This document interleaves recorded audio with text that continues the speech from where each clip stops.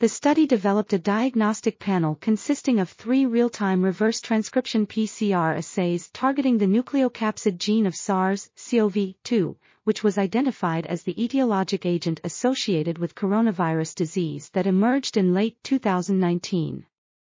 All assays demonstrated a linear dynamic range of 8 orders of magnitude and an analytical limit of detection of 5 copies/reaction of quantified RNA transcripts and 1x10⁻1.5 50% tissue culture infectious dose/ml of cell-cultured SARS-CoV-2. The assays performed comparably with nasopharyngeal and oropharyngeal secretions, serum, and fecal specimens spiked with cultured virus.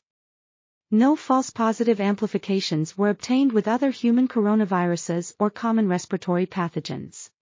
Results from all 3 assays were highly correlated during clinical specimen testing.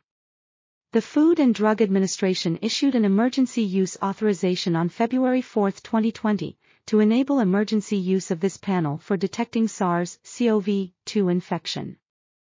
This article was authored by Xiaoyan Liu, Lijuan Wang, Senthilkumar K. Sakthivel and others. We are RTCLTV, links in the description below.